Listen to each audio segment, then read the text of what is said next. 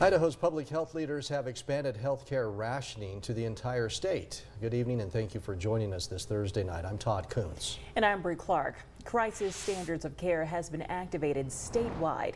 It stems from a massive increase in the number of coronavirus patients requiring hospitalization. Today's announcement means that scarce resources such as ICU beds are allotted to patients most likely to survive.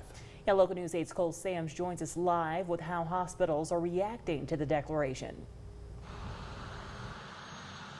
Todd, Bree, I'm outside of Eastern Idaho Regional Medical Center, where they're one of many local hospitals that are seeing a dramatic increase in COVID-19 hospitalizations. Now, I spoke with ERMEC today, and despite the increase, ERMEC will not be making immediate changes to their hospital operations at this time. The hospital is letting the public know that you can still seek health care at the facility, and they are urging the community that the #1 way to help out the hospital is to get vaccinated. Today, 30% of our adult inpatients are hospitalized with COVID illness. And like we've seen across the state of Idaho and across the nation, the overwhelming majority of those patients that are ill enough to require hospitalization because of COVID are unvaccinated. Now, late this afternoon, Governor Brad Little toured hospitals while in town. He learned more about how monoclonal antibody treatments are helping COVID-19 patients out of the hospital. Reporting here in Idaho Falls, I'm Cole Sams. All right, thank you, Cole, for that live report.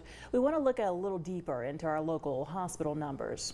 Starting with hospitalizations of our 2 public health districts, 35 people are in the hospital infected with COVID-19 in eastern Idaho. In southeastern Idaho, that number is 40. There are more than 2,000 total active cases between both our health districts in Idaho. Bannock County has the 5th most new cases in the entire state. That is 723 active cases within the county. It is now listed on the state coronavirus website as a COVID-19 hotspot. Meanwhile, there is a positive new prediction from the Centers for Disease Control. The agency believes new daily hospitalizations will decrease in the next 4 weeks, citing that more than 90% of hospitalizations are those unvaccinated. Their updated chart suggests daily hospitalizations could dip below 10,000 in mid-October.